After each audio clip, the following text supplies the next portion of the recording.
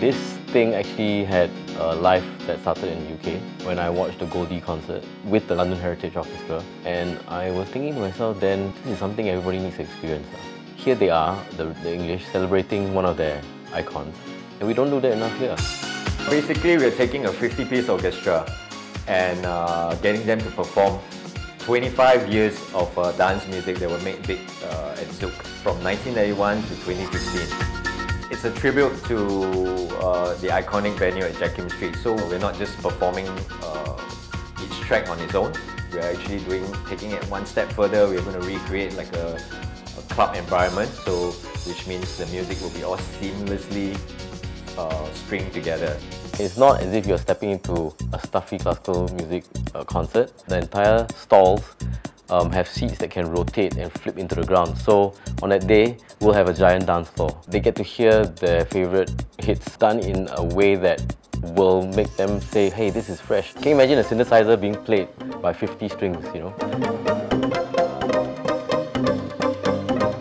We're doing a show that is a non-stop DJ mix, but I had ideas in my head that only Indra could achieve. So we had to sit through the mixing points, and he had to translate what I was explaining to him, how I would want the different layers to come to life.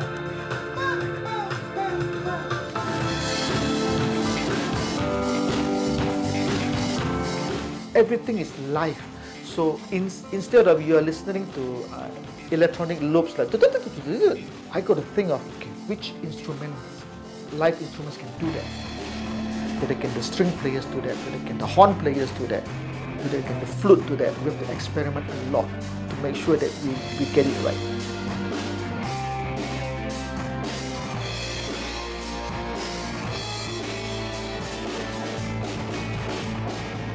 I think nowadays people are a bit more curious. I think young people should be curious about how music developed in Zouk. I think they should be curious about those things.